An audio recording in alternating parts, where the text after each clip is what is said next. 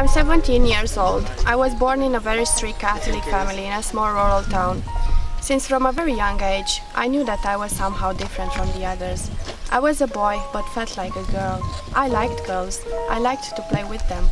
I liked their clothes and the way they acted. But as a boy, those things were unacceptable for me. As I grew older, I started to do some research about these feelings of mine. I discovered the word gender for the first time. I found myself in the identity of a transsexual. It fitted me like a glove.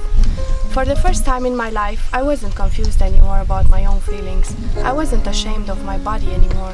After some more research, I discovered that there is even the possibility to physically change my sex.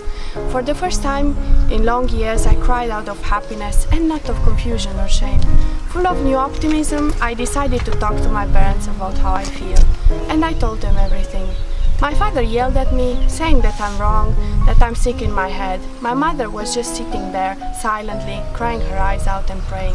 At that moment, I realized that my family would never accept me for who I really am. Slowly but surely, I fell into desperation, then depression, then to self-harm.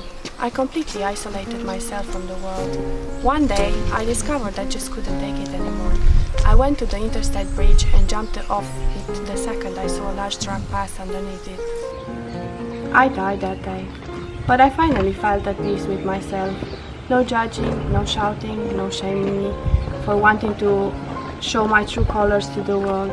Such a waste though. I would have made a great woman someday. I even know what I would like to be called. Leila.